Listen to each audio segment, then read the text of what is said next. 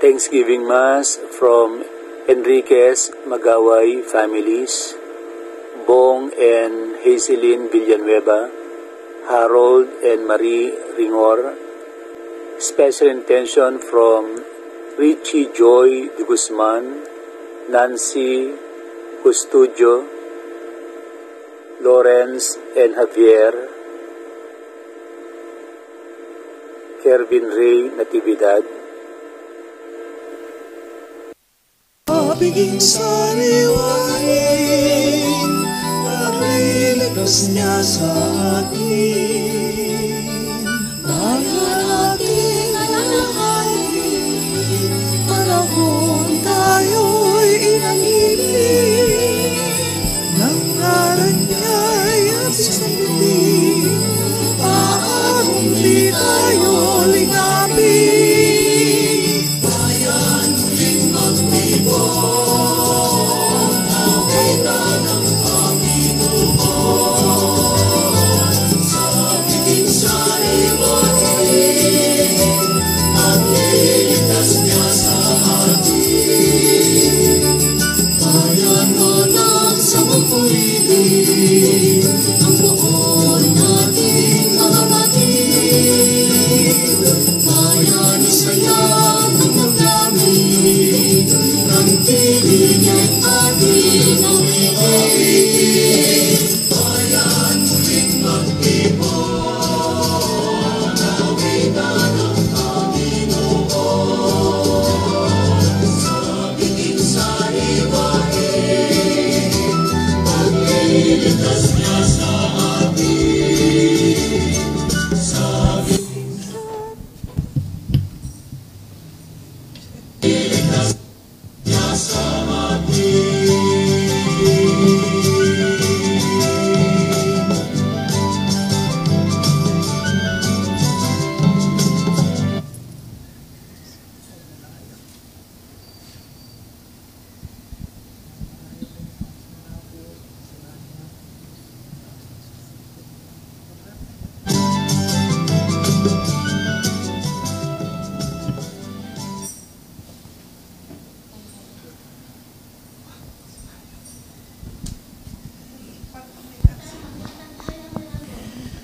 In the name of the Father, and of the Son, and of the Holy Spirit. Amen. The Lord be with you. And with your spirit. Merry Christmas. Merry Christmas, Father. Today is the feast of the Holy Family. It is celebrated during the Christmas week to remind us that the Savior is born into a family. The Son of God, in order to draw us back to the Father, becomes a member of the human family. He shares not only the love and affection of Mary and Joseph, but also the fragility and danger they face because of poverty and injustice. May the Lord Jesus, who has come to be part of the human family, bless all our families. And so let us now light the Christmas candle, representing our celebration of the birth of our Savior into a human family. Halina, Jesus, halina, halina, Jesus, halina.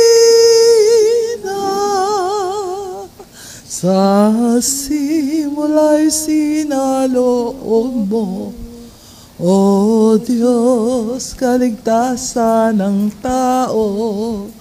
Sa taktang panahon ay hinaray mo, kalugsan-lingkod sa iyo. As we prepare to celebrate the sacred mysteries, let us now acknowledge our sins and ask God for forgiveness. You were sent to heal the contrite of heart. Lord, have mercy. Lord, have mercy. You came to call sinners. Christ, have mercy. Christ, have mercy. You intercede for us with God our Father. Lord, have mercy. Lord, have mercy. May the Almighty God have mercy on us, forgive us our sins, and bring us to everlasting life. Amen. Glory to God in the highest. And peace to His people.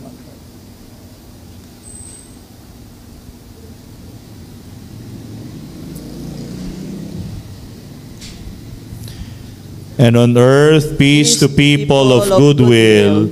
We praise you, we bless you, we adore you, we glorify you, we give you thanks for your great glory. Lord God, heavenly King, O God, Almighty Father, Lord Jesus Christ, only begotten Son, Lord God, Lamb of God, Son of the Father, you take away the sins of the world, have mercy on us. You take away the sins of the world, receive our prayer. You are seated at the right hand of the Father, have mercy on us. For you alone are the Holy One, you alone are the Lord, you alone are the Most High, Jesus Christ, with the Holy Spirit, in the glory of God the Father. Amen. Let us pray. O God, who were pleased to give us the shining example of the Holy Family, graciously grant that we may imitate them in practicing the virtues of family life and in the bonds of charity, and so in the joy of your house, delight one day in eternal rewards. Through our Lord Jesus Christ, your Son, who lives and reigns with you in the unity of the Holy Spirit, God forever and ever. Amen.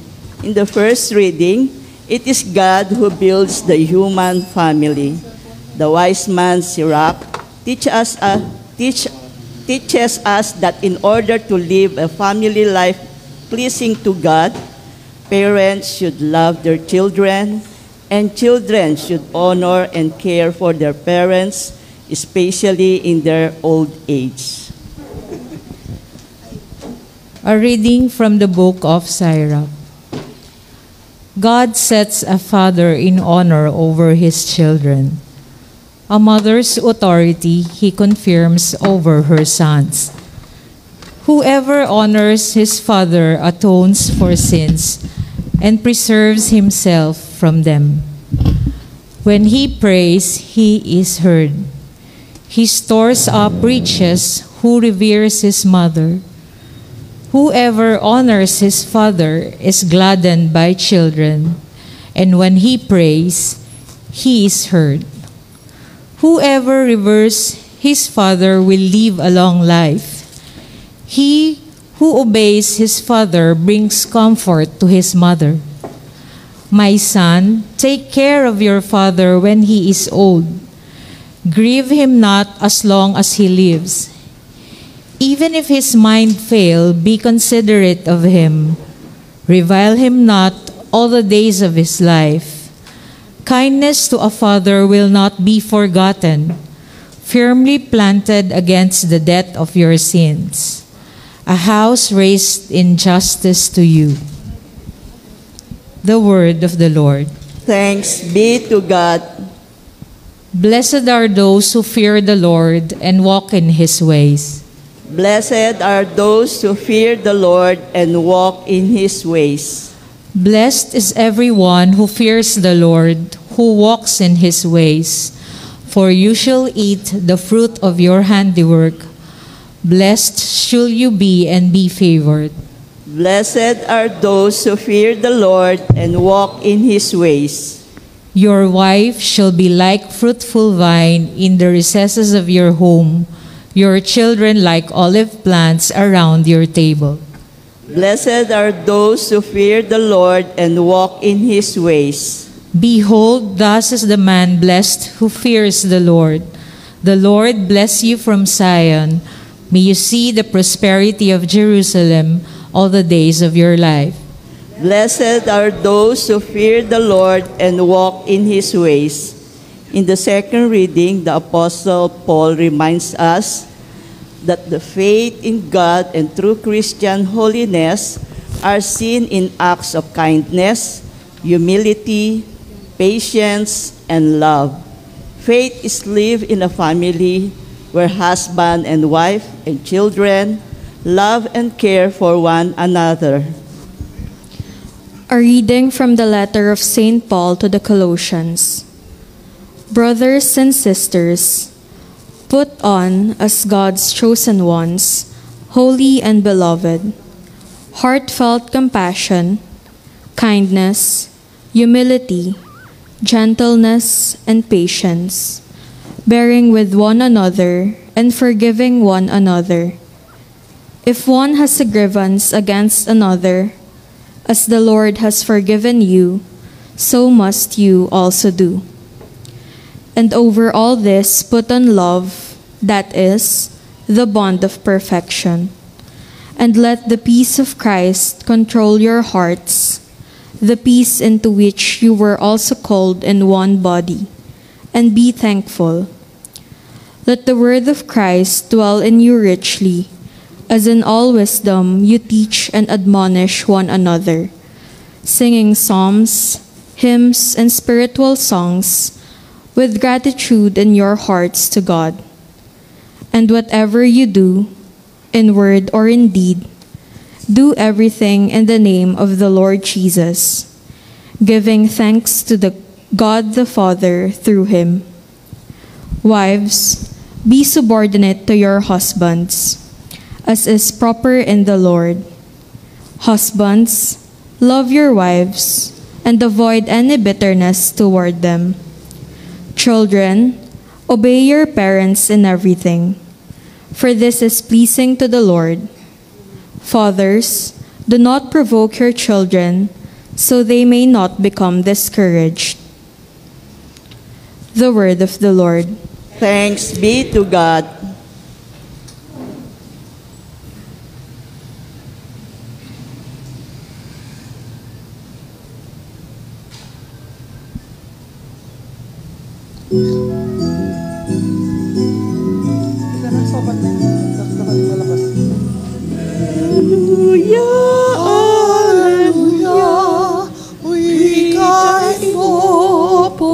Nakikinig ako sa iyong mga salita.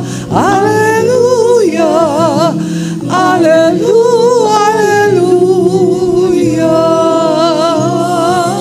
Alleluia, Alleluia, Alleluia.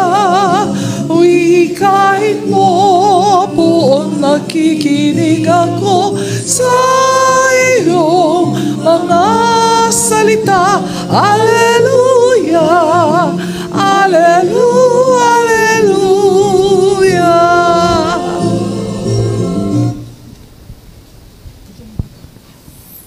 The Lord be with you. And with your spirit. A reading from the Holy Gospel according to Luke. Glory to you, O Lord.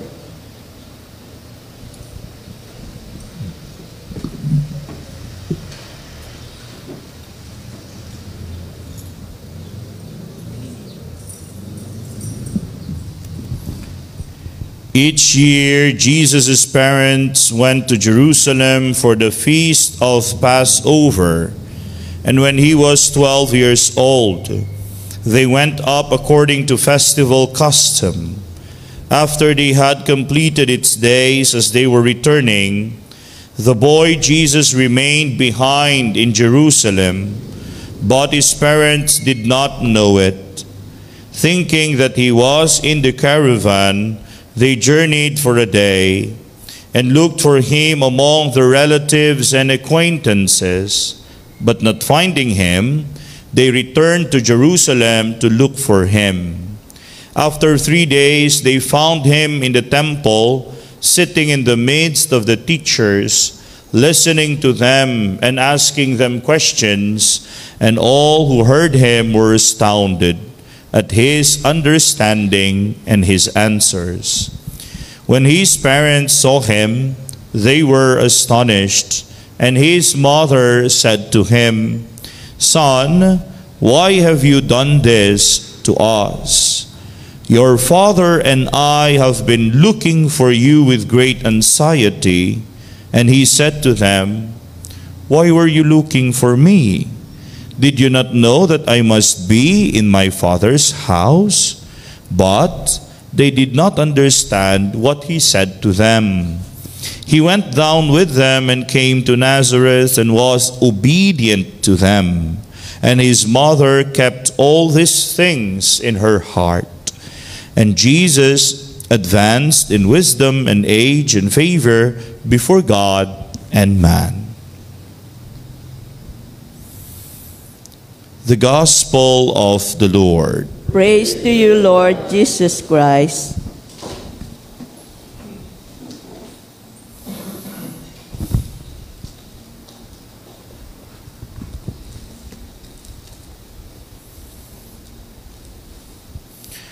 Ngayon ay kapistahan ng banal na mag-anak nina Jesus, Maria at Jose.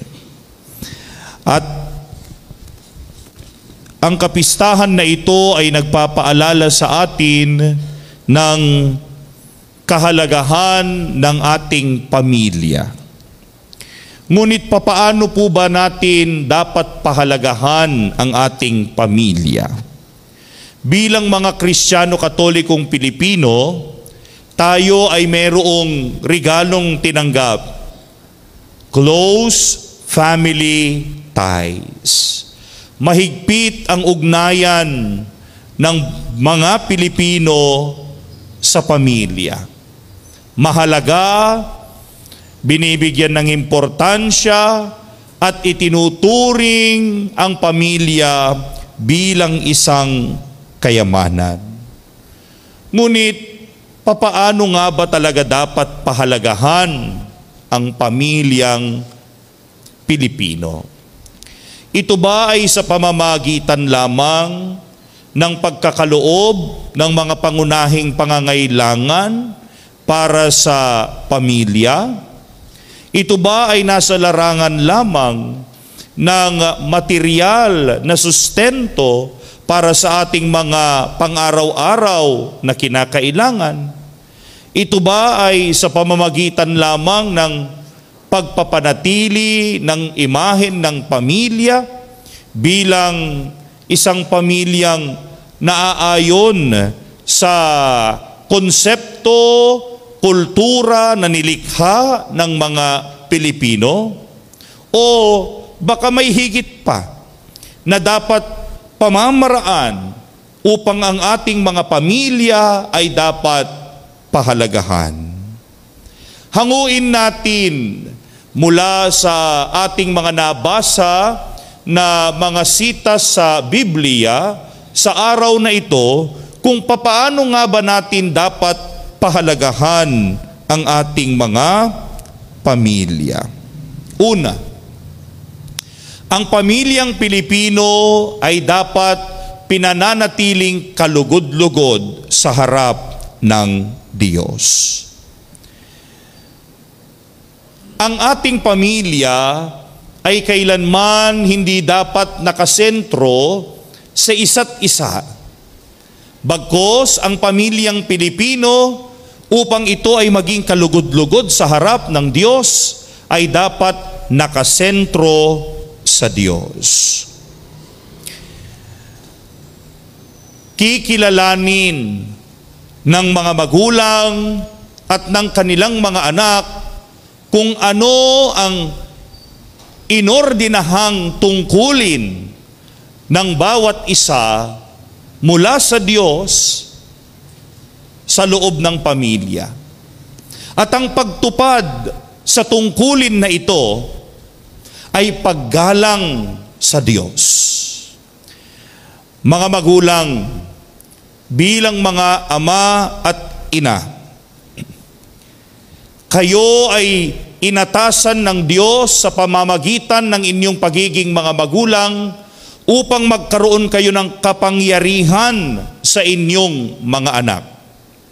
Bilang mga magulang, kayo ang tatayo na salamin at mukha ng Diyos sa inyong pamilya. Kaya ipamalas ninyo ang inyong kapangyarihan sa inyong mga anak. Ang kapangyarihan na sila ay palakihin, ang kapangyarihan na sila ay turuan, ang kapangyarihan na sila ay disiplinahin. Dahil ang kapangyarihan na ito na dapat na ipamalas ng mga magulang ay inyong pagpapahalaga sa pagkakaloob sa inyo ng tungkulin ng Diyos bilang tagapagbuo ng pamilya. Huwag ninyong hahayaan na kayo ay lamunin ng inyong mga anak. Huwag ninyong hahayaan na kayo ay maging sunod-sunuran sa inyong mga anak. Dahil ang ordinasyon ng Diyos sa pamilya, ang mga magulang ang merong kapangyarihan. Tandaan, kapag tinutupad ninyo ito, iginagalang ninyo ang Diyos. At kung hindi ninyo tinutupad ito, winawalang bahala ninyo ang Diyos sa inyong buhay. Samantala, papaano naman ang tungkulin ng mga anak? Ang mga anak ay tinatawagan mula sa ating banal na kasulatan, lalo na sa unang pagbasa sa aklat ni Propeta Sirak. Mga anak, igalang ninyo ang inyong mga magulang.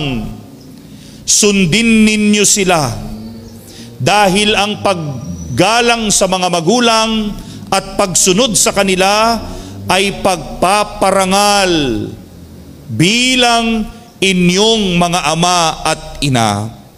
Sino man ang gumagalang at sumusunod sa kanyang magulang ay animoy nag-iimpok ng kayamanan. Ang kanilang mga panalangin, diringgin.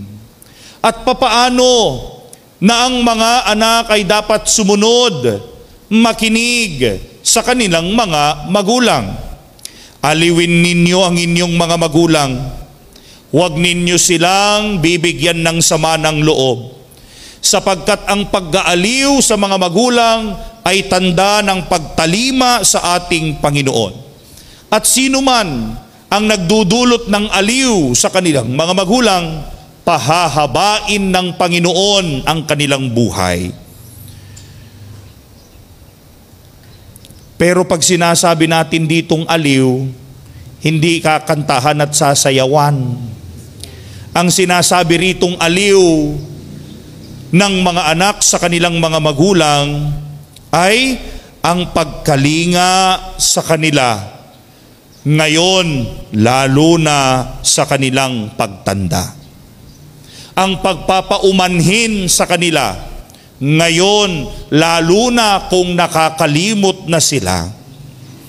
Ang ating paglingap sa kanila, lalo na kung nangangatog na at mahina na ang kanilang mga kasukasuan.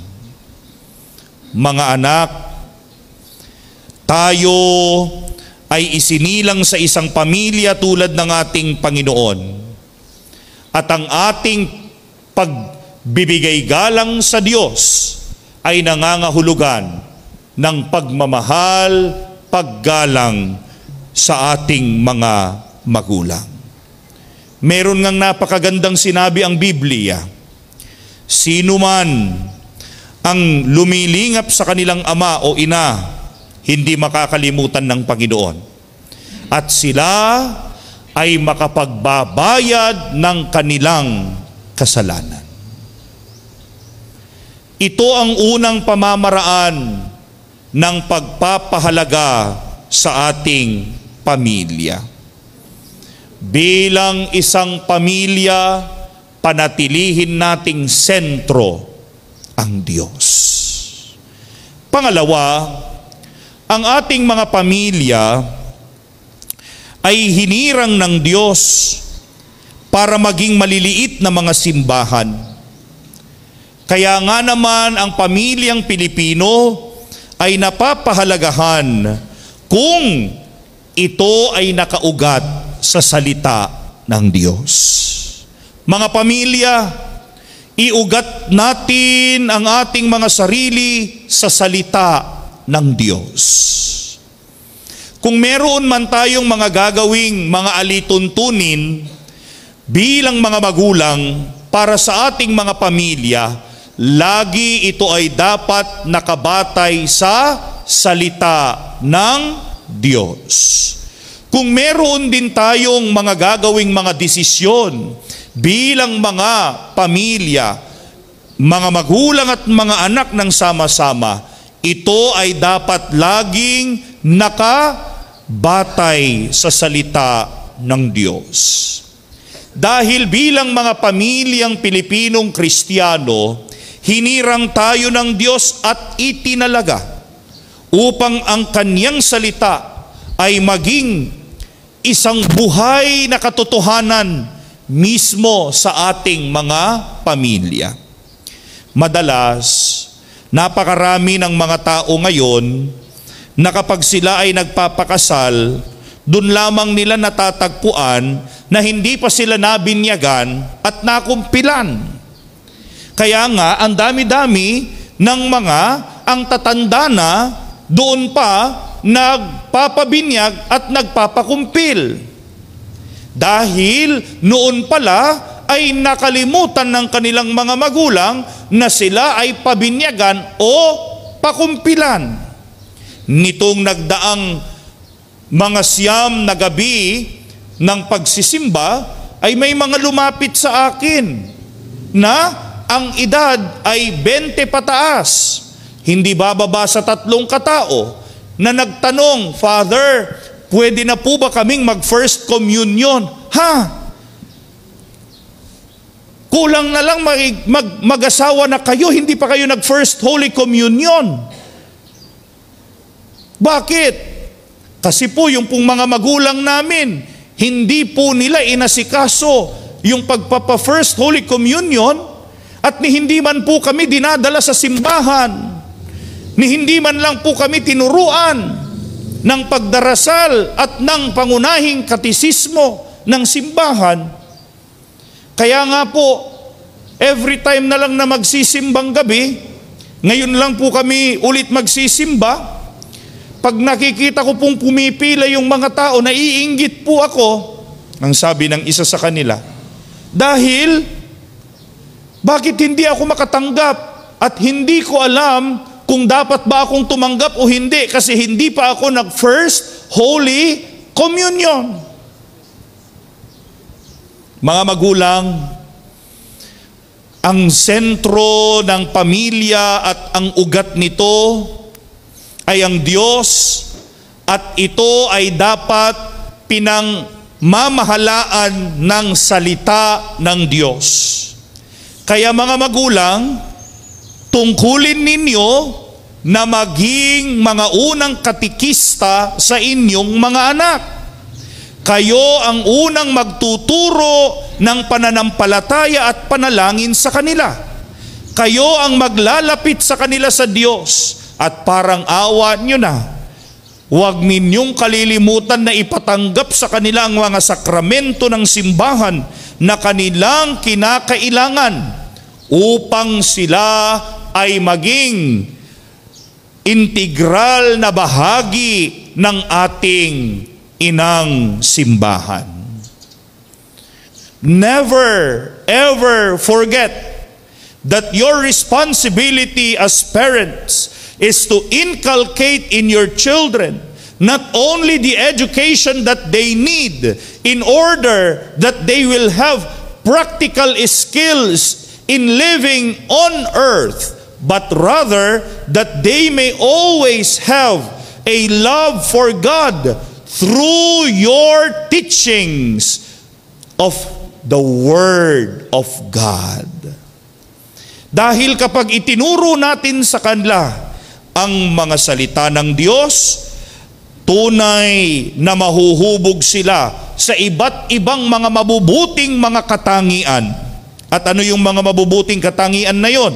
Ang sabi ni San Pablo sa mga taga-Kolosas, ito ang mga katangian na iyon na dapat ay taglayin ng bawat isa na miyembro ng pamilya, magulang man o anak. Mahabagin, maganda ang kalooban, mapagpakumbaba, mabait, matiisin, mapagpaumanhin, mapagpatawad, at palagi ang payapa, mapagpasalamat, mapagpaalala ng kabutihan, at lagi nagpapasakop sa isa't isa, nagmamahalan at marunong makinig at sumunod sa mga dapat pakinggan at sundan. Pangatlo at panghuli, ang pamilya na Pilipino bilang isang maliit na simbahan ay napapahalagahan natin sa pamamagitan ng ating pagkalinga at pagsunod. Bilang mga anak, si Jesucristo ay ating modelo. Si Jesucristo na naging miyembro ng pamilya ni Maria at Jose. Bilang mga anak, si Kristo ay namuhay ng may pagmamahal at buong pagsunod sa kanyang mga magulang. Hindi ibig sabihin na ang ating Panginoong Jesucristo ay Diyos, hindi na siya naging mapagmahal o masunurin sa kanyang mga magulang. Bagkus, siya ay namuhay ng merong malaking pagmamahal at pagsunod sa kanyang mga magulang. Wika nga ng Biblia, sa paglaki ni Kristo, sa edad, sa grasya at pabor ng Diyos at ng tao, siya ay namuhay ng may pagsunod sa kanyang mga magulang. Ang sabi po ng Biblia ay ito mula sa Kolosas, mga anak, sundin ninyong lagi ang inyong mga magulang sapagkat ikinalulugod yan ng Panginoon. At si Jesus, ito ay kanyang isinabuhay. At ito rin ang pinanghahawakan natin magpasa hanggang ngayon. Bakit tayo ay nananalangin kay Maria at kay Jose? Dahil sila ay itinuring ni Jesus na mga magulang. Magbabago ba ang pagkakaroon ng relasyon ng Panginoon kay Maria at Jose ngayong nasa langit na sila? Hindi. Dahil nakikinig at makikinig pa rin si Jesus kung papaanong siya'y nakinig at sumunod sa kanyang mga magulang na sina Maria at Jose dito sa lupa, ngayoy kapag nanalangin din ang kanyang mga magulang na si Maria at Jose sa kanya, tiyak si Jesus nakikinig din sa kanila. Kaya mga minamahal na mga kapatid, tayong lahat ay mga anak. Ang pagpapahalaga sa pamilya ay pagsunod. Ang pagpapahalaga sa pamilya ay minamarkahan ng pag-ibig sa pamamagitan ng pagsunod. Dumarating kung minsan sa mga anak na, Father, kung minsan naman kasi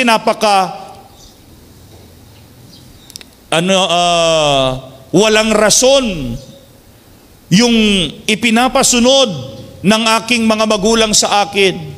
Father, kung minsan po kasi yung ipinapasunod sa akin ng mga magulang, para sa kanila lang, hindi para sa akin. Father, kung minsan po kasi may sarili din akong gusto, may sarili din po akong pangarap, pero iba yung sinasabi ng mga magulang ko sa akin. Ito po ang tatandaan ninyo. Ang pagsunod ay hindi nangangahulugan ng pagsunod-sunurang bulag. Hindi tayo sumusunod na animoy mga bulag sa mga dapat nating sinusundan. Sumusunod tayo, pero sumusunod tayo na may rason at mayroong kalayaan. Sumusunod tayo dahil sumusunod tayo na may batayan at mayroong individual na pagkakaloob ng sarili. Kaya nga po, hindi tayo obligadong sumunod kung ang ipinapasunod sa atin ay masama at hindi mabuti. Dahil tayo ay sumusunod lamang sa mga ipinapasunod sa atin na mabubuti at banal. Now, there are also moments when our parents will tell us, mas alam namin sa inyo dahil matanda na kami. Kaya nga makinig kayo sa amin. And when our parents will tell us those words, listen to them. Why? Because they know what they are saying. Lest, if we will push through with what we want in contradiction with that statement, later on, magsisisi tayo. At sasabihin natin, tama pala ang mga sinabi ng magulang ko noon. Dahil nga, totoo rin, kapag sinabi ng magulang, papunta pa lang kayo, pabalik na kami, 10 beses ng pabalik-balik, totoo yun. Ilan sa atin ngayon yung mga, ako, no? Personally, napakadami ko na pong mga nakausap na mga anak na ipinagpilitan nila yung sarili nilang gusto noon. Tapos nakipag-engage at nagkaroon agad ng anak. Maagang ikinasal at maagang nagkaroon ng pamilya. And then sasabihin nila, Father, ngayon ko palang naiintindihan yung sinabi ng magulang ko noon. Kung sanang nakinig muna ako sa kanila, di sana hindi ko pinagsisisihan ng mga bagay na ito ngayon. Sumunod tayo dahil si Kristo sumunod din. Makinig tayo dahil si Kristo nakinig din. Ito ang pagpapahalaga sa pamilya. Gawing sentro ang Diyos. Umugat sa salita ng Diyos. At makinig, sumunod. Amen. Ipahayag natin ngayon ang ating pananampalataya. Sumasampalataya ako sa Diyos amang makapangyarihan sa lahat. English pala tayo. Let us together profess our faith. I believe in one God, the Father Almighty, maker of heaven and earth, of all things visible and invisible. I believe in one Lord Jesus Christ, the only begotten Son of God, born of the Father before all ages, God from God, light from light, true God from true God, begotten not made, consubstantial with the Father. Through him all things were made. For us men and for our salvation, he came down from heaven, and by the Holy Spirit was incarnate of the Virgin Mary and became man. For our sake, he was crucified under Pontius Pilate. He suffered death and was buried, and rose again on the third day in accordance with the Scriptures. He ascended into heaven and is seated at the right hand of the Father. He will come again in glory to judge the living and the dead, and his kingdom will have no end.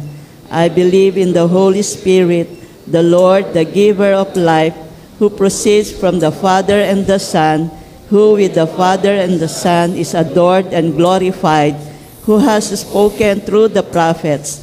I believe in one holy, Catholic, and Apostolic Church. I confess one baptism for the forgiveness of sins, and I look forward to the resurrection of the dead and the life of the world to come. Amen. Let us joyfully give thanks to the Heavenly Father for sending His Son to become a member of our human family. With one heart, let us pray. Hear the prayer of your family, O Lord. Hear the prayer of your family, O Lord. May Pope Francis, bishops, priests, deacons, religious and lay leaders continually strive to grow in holiness in Christ by fulfilling their responsibilities in synodality and brotherhood. We pray. Hear the prayer of your family, O Lord. May government officials and civil leaders lead their constituents by their good example, promote peace and prosperity among the people, and support families beset by calamity, injustice, and poverty. We pray. Hear the prayer of your family, O Lord.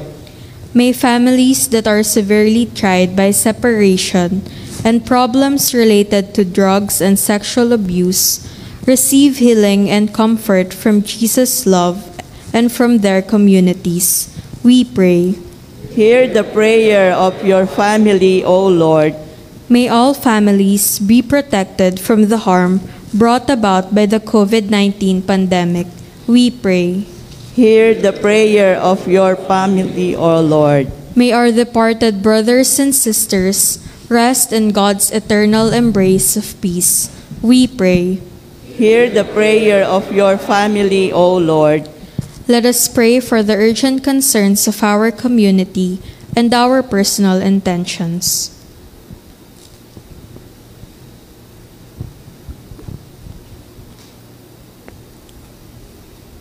We pray to the Lord. Hear the prayer of your family, O Lord. Heavenly Father, listen to your family whom you call to become holy like your Son. Send us your Spirit as we grow daily in your love and truth, that we may honor you in our lives. Through Christ our Lord. Amen.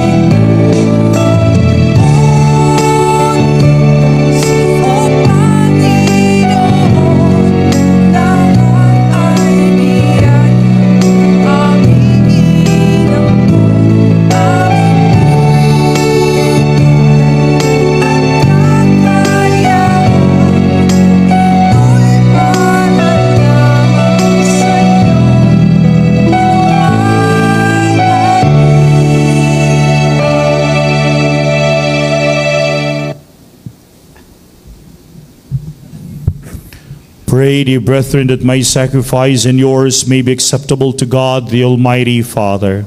May the Lord accept the sacrifice at your hands for the praise and glory of his name, for our good and the good of all his holy church. We offer you, Lord, a sacrifice of conciliation, humbly asking that through the intercession of the Virgin Mother of God and Saint Joseph, you may establish our families firmly in your grace and your peace, through Christ our Lord. Amen. The Lord be with you. And with your spirit. Lift up your heart. We lift them up to the Lord. Let us give thanks to the Lord our God. It is right and just. It is truly right and just, our duty and our salvation, always and everywhere to give you thanks, Lord, Holy Father, Almighty and eternal God. For in the mystery of the Word made flesh, a new light of your glory has shone upon the eyes of our mind, so that as we recognize in him God made visible, we may be caught up through him in love of things invisible. And so with angels and archangels, with thrones and dominions, and with all the hosts and powers of heaven, we sing the hymn of your glory, as without end we acclaim.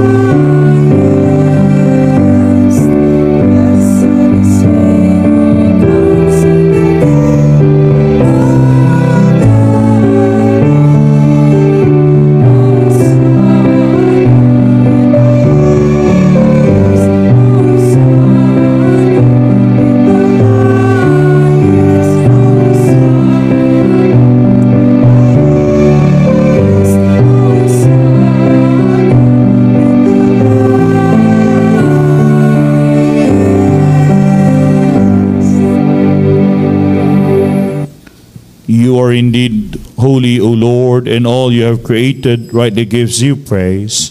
For through your Son, our Lord Jesus Christ, by the power and working of the Holy Spirit, you give life to all things and make them holy, and you never cease to gather a people to yourself, so that from the rising of the sun to its setting up your sacrifice may be offered to your name. Therefore, O Lord, we humbly implore you, by the same Spirit, graciously make holy these gifts we have brought to you for consecration, that they may become the body and blood of your Son, our Lord Jesus Christ, at whose command we celebrate these mysteries. For on the night he was betrayed, he himself took bread, and giving you thanks, he said the blessing, broke the bread, and gave it to his disciples, saying, "Take this, all of you, and eat of it, for this is my body, which will be given up for you."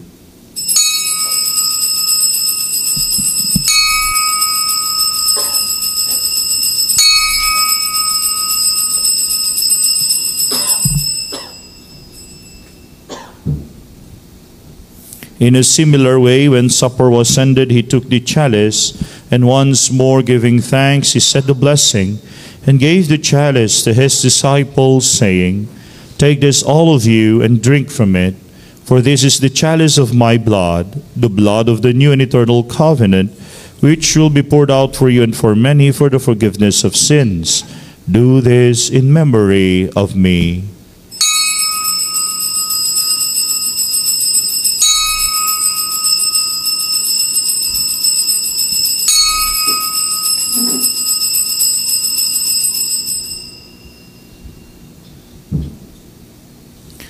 The mystery of faith. Until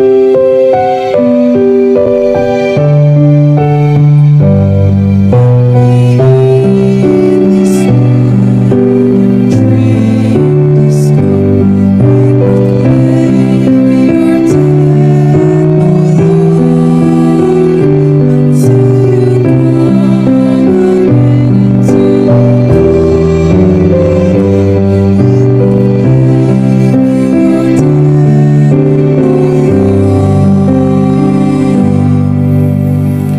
Therefore, O Lord, as we celebrate the memorial of the saving passion of your Son, his wondrous resurrection and ascension into heaven, and as we look forward to his second coming, we offer you in thanksgiving this holy and living sacrifice. Look, we pray upon the oblation of your church, and recognizing the sacrificial victim, by his death you will to reconcile us to yourself. Grant that we who are nourished by the body and blood of your Son and filled with his Holy Spirit may become one body, one spirit in Christ. May he make of us an eternal offering to you, so that we may obtain an inheritance with your elect, especially with the most blessed Virgin Mary, Mother of God, with the blessed Joseph, her spouse, with your blessed apostles and glorious martyrs, and with all the saints on whose constant intercession in your presence we rely for unfailing help. May the sacrifice of our reconciliation, we pray, O Lord, advance the peace and salvation of all the world. Be pleased to confirm in faith and charity your pilgrim church on earth, with your servant Francis, our Pope, and Enrique, our Bishop, the order of bishops, all the clergy and the entire people you have gained for your own. Listen graciously to the prayers of this family, whom you have summoned before you.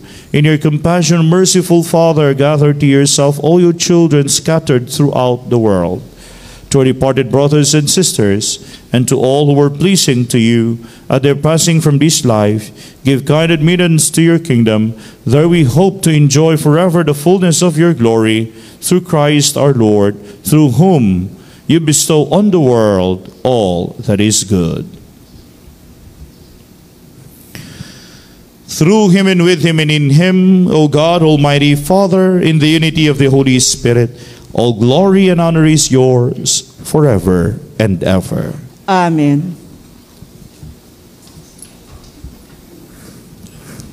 At the Savior's command, informed by divine teaching, we dare to say,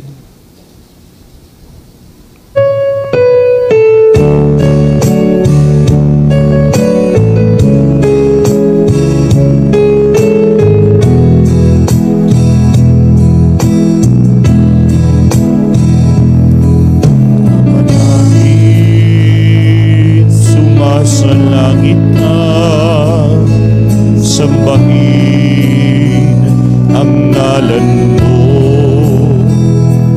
mapasa amin ang kaharian mo,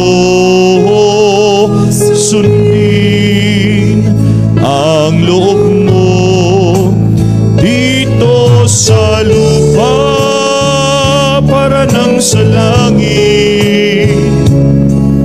Bigyan mo kami ng aming kakanin sa araw-araw,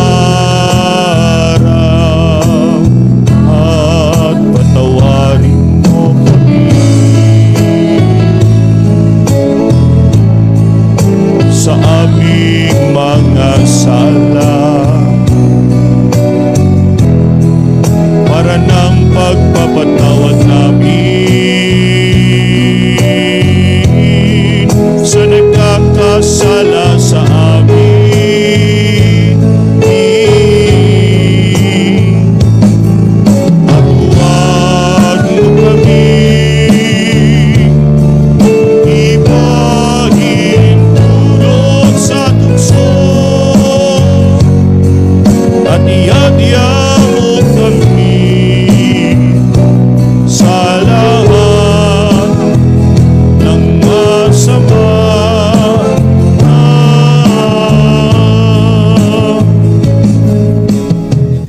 Deliver us, Lord, we pray, from every evil. Graciously grant peace in our days, but by the help and mercy we may be always free from sin and saved from all distress, as we await the blessed hope in the coming of our Savior, Jesus Christ. For the kingdom, the power, and the glory are yours, now and forever. Lord Jesus Christ, who said to your apostles, "Peace I leave you, my peace I give you," look not, please, on our sins, but on the faith of your church, and graciously grant her peace and unity in accordance with your will, who live and reign forever and ever. Amen. The peace of the Lord be with you always. And with your spirit. Let us offer each other the sign of peace.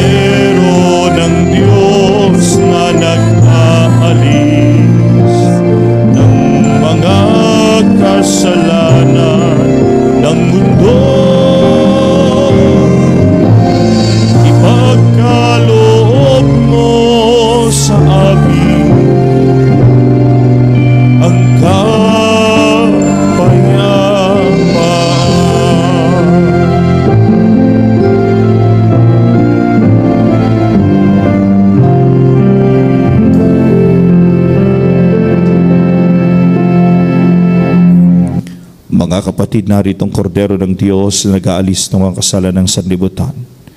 Blessed are we who are invited to the supper of the Lamb.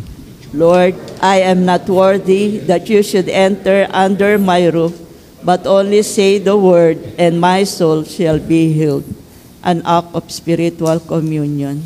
My Jesus, I believe that you are present in the most holy sacrament. I love you above all things, and I desire to receive you into my soul. Since I cannot at this moment receive you sacramentally, come at least spiritually into my heart. I embrace you as if you were already there, and unite myself wholly to you. Never permit me to be separated from you. Amen. The body of Christ. Amen.